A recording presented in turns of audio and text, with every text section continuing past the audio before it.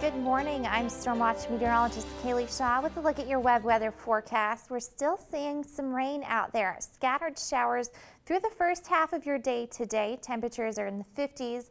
By this afternoon and evening, we'll be in the 60s and your 70s. So close to average for temperatures today. We're still going to be slightly cooler along our eastern counties at 61 in Berks Garden, 61 Bluefield, 63 today in Princeton, and headed over into Oceana. We'll get to near 70, 68 for your high in Pineville. We'll be slightly cooler headed further north as well at 63 today, Mount Hope, 61 Meadowbridge, 64 Fayetteville, and 64 for your high in Oak Hill. And then we finally have some clearing as we head into this evening. Just a few isolated showers possible, and cloudy skies will be in the 50s for your low temperatures. At 53 tonight in War, 50 in Welch, 51 tonight in Oceana.